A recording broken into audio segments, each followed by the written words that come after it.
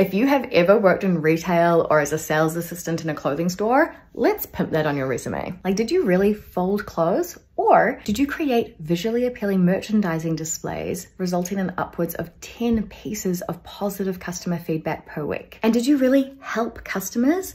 Or did you provide tailored styling advice to 120 clients per week, integrating demographics, sales history, and the latest consumer trends? Did you really just count stock? Or did you manage an inventory of 500 plus items, creating a smart color-coded organization system that saved the team up to 5 hours per week? I promise you, it's not that you haven't done cool stuff.